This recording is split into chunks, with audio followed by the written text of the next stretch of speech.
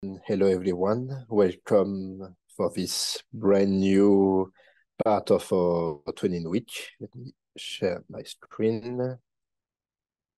So to start, this is a new module in this training week. We did not cover hydrogen before for the simple reason that we were not working as the energy data center of the IEA on hydrogen data collection. And this is now the case thanks to our partners from the UN and especially from Eurostat, with whom we have been developing for the last year a brand new annual energy questionnaire regarding hydrogen. And that this questionnaire will be used for this data cycle for the first time. So all of this is current development, and especially in the methodology, we are developing a new methodology and new points for those new technologies that are emerging. Not everything is as ready as we would like to, and there will be development in the next 2-3 years with new version of those questionnaires. So if you have questions, don't hesitate to ask them. And if you're interested, we have a specific mail address now so that you can ask us things. But to start, let's start with some key hydrogen trends first. So as I will tell you, we are starting as the energy data center to work on hydrogen, but the IEA itself did not start just this year to work on this.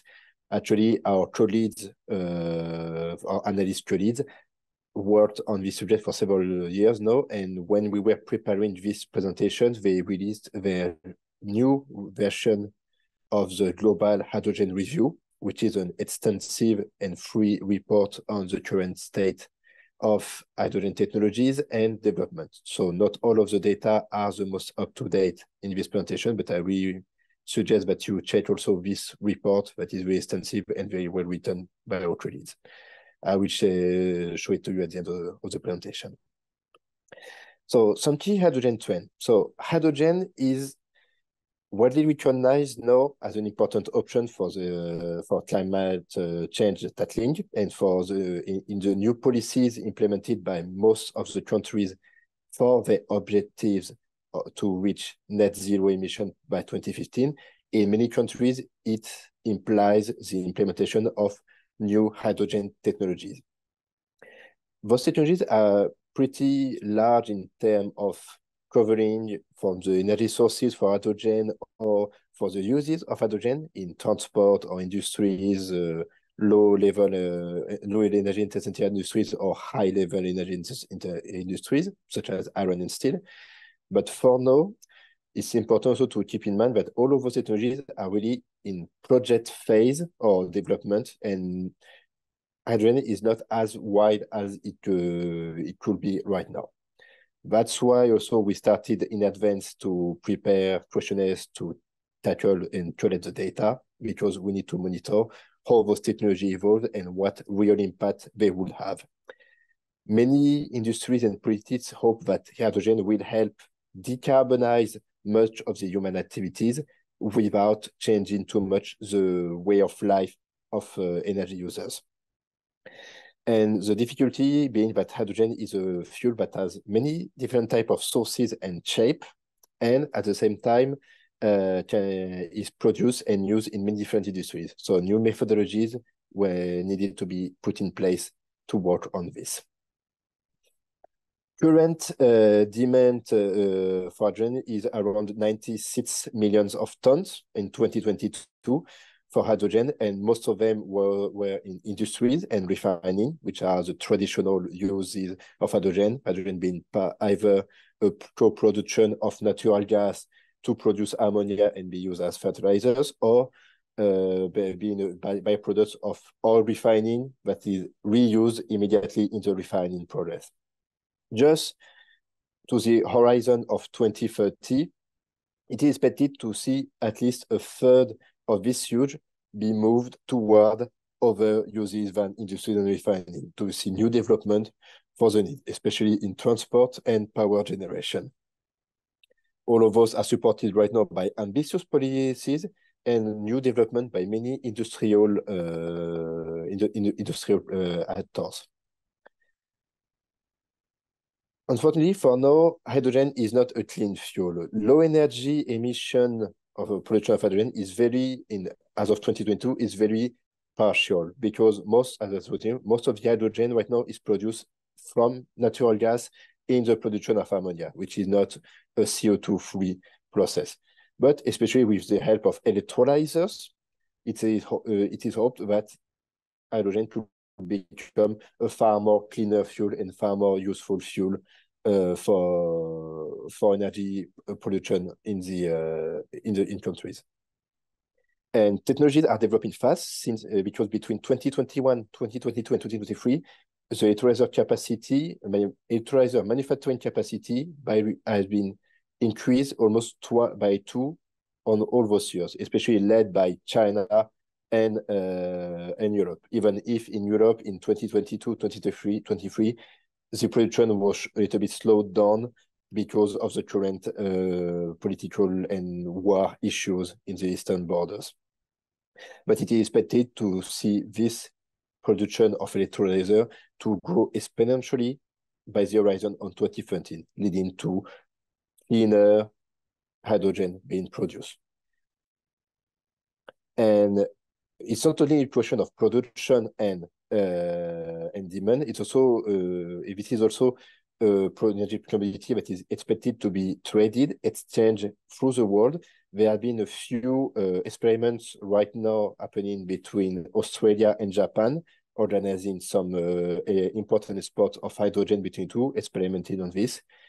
And also much of the hydrogen right now is being traded through pipelines or in the form of ammonia, which is another compound we'll discuss a little bit later on this.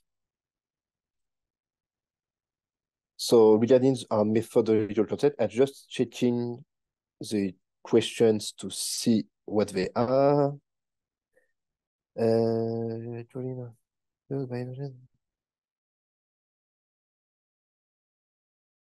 All right, so Mehahi, I started probably after the presentation during the Q&A, but please use the meeting chat to ask your questions. It will be useful to read later. So regarding the key concept, so first definition of what we call hydrogen or or the flow that we'll be covering. So hydrogen is a gas, odorless, non-toxic, but highly combustible, which is one of its key technical difficulties right now, is that there is a fear of explosion and burning with this fuel, which is highly volatile on that. But at the same time, it is highly energy dense. It's a good energy carrier. And the unit of measure is usually terajoule. That for natural gas, we prefer to use the energy content compared to the volume of the mass. We can vary depending on the conditions in which you store the gas. And we are considering in our questionnaire right now a gas purity that is at least of 98%. We chose this value because, according to most of our analysts, a gas that will be at a lesser level of purity will not be useful or interesting for most of the industries or the energy users. So that's why we focused on that. That's the assumption that we have when we talk about hydrogen. It is this gas of 98% purity.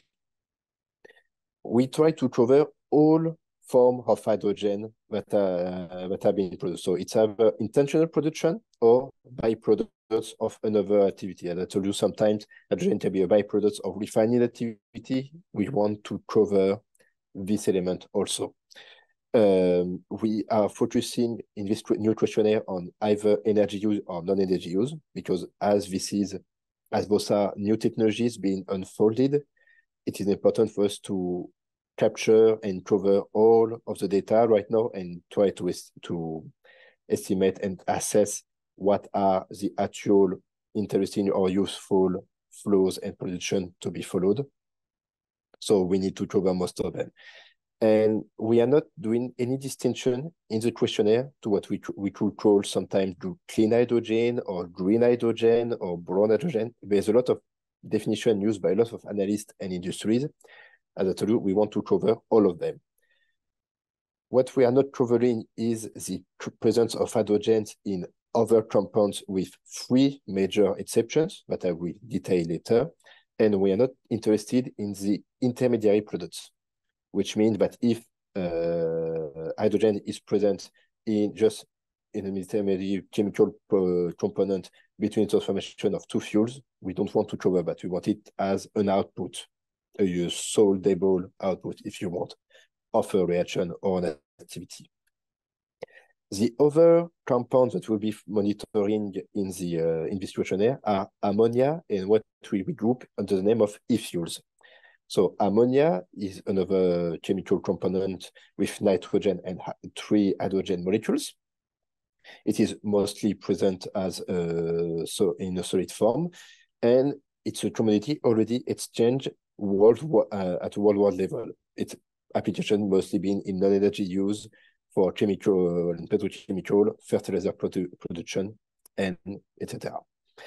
It has many interactions with hydrogen, especially it is considered as one of the safest transport way for hydrogen through boats or in other means. So that's why we want to cover it. E-fuels are another new technology being unfolded right now, but not exactly defined in methodological term yet. But that's what we include most of the fuel that are the results of reaction between CO2 or or carbon monoxide with hydrogen to produce liquid or solid fuels. And in this, we also include RFNBOs, which are a type of synthetic fuel produced from biological sources. This is all linked. We are currently working on a revision of the classification of energy products, which will include more definition of those. So this will come out at some point to be introduced with those two. The structure of this new energy balance with those three main categories of fuels will be roughly the same as what you will see or you have already seen for the other energy commodities, with a supply part, a demand part, and in between the statistical differences. The main differences would be that in the production, we have different sources possible than what you can find in the other questionnaires. And also there will be a very important part of the transformation sector because of its interaction of hydrogen with refinery activities, petrochemical sectors, and some other transformations that can occur. We'll see that more in detail in a few minutes. The production of hydrogen, we are covering the production from other energy commodity, so production from natural gas, primary and secondary oil, coal products, or renewable and non-renewable waste. For example, this can be the products or byproducts of a lot of different chemical action and chemical activities, which are detailed here. I will not try to pronounce them. I know they can be a mouthful. And we are covering the production with or without CCS. CCS being carbon capture and storage, which are new technology that have been developed and that are right now the main argument.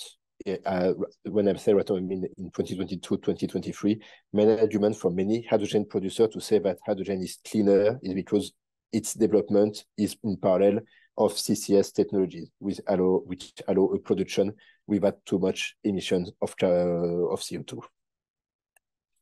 Another part of the energy production can be from electrolysis. So hydrogen can be produced from electrolysis, which is an activity which is, to sum up very roughly, means that you make an electric current circulate through water, and the ionization of the water would produce hydrogen gas. This is a very rough summary of this chemical reaction.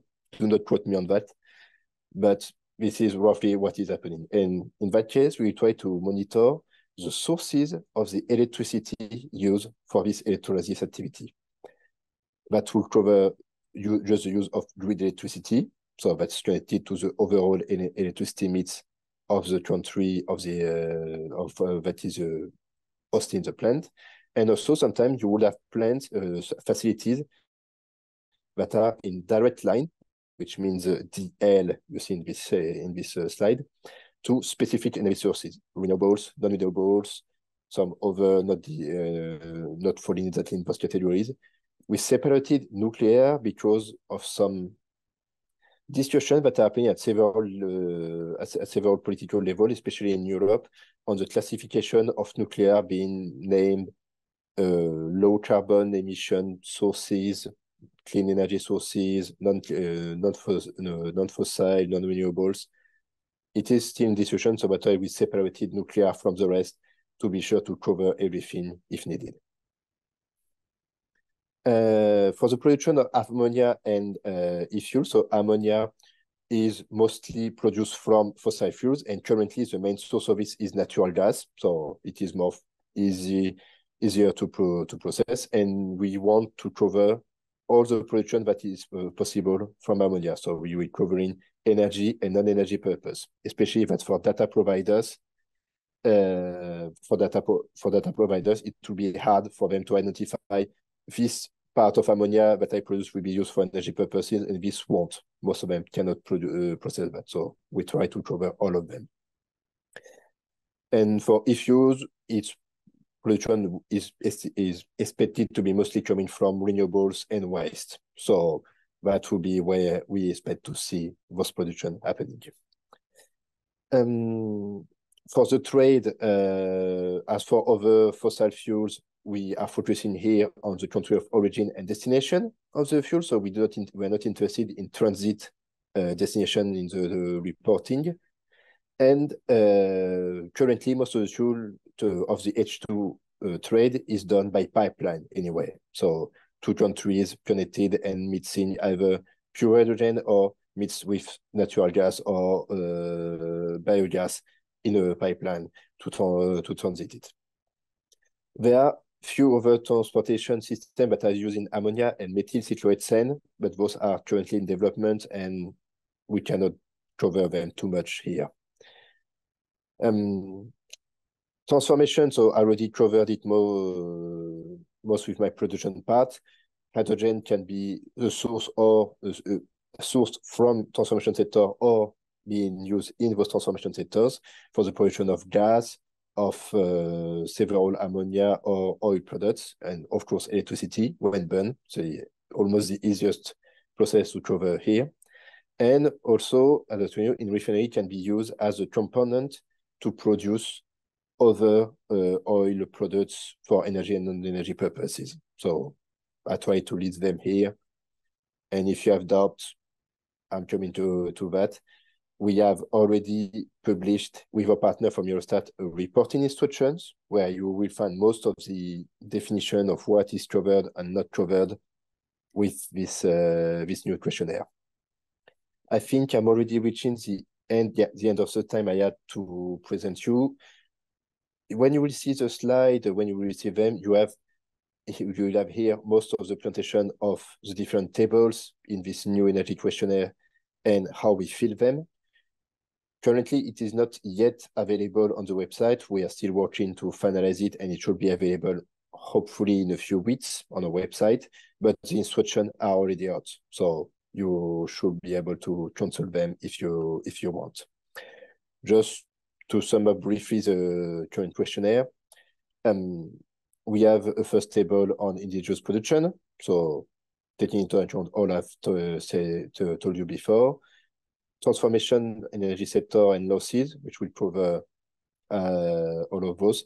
Keeping in mind that losses would include the transmission, the distribution, and the transformation losses. So we are covering all of those in different items to try to have as much finesse as we can on the data. And that keeping in mind also that we are currently working on another project of revision of the petrochemical the sector reporting for the data, which would clarify much in the coming years. So another development that is coming on those data. Final energy consumption is pretty straightforward. It's that we are covering energy and non-energy use here. As I told you, we are trying to really see what are the uses of those new technologies. So that's why we are covering most of those uses. And that will be it.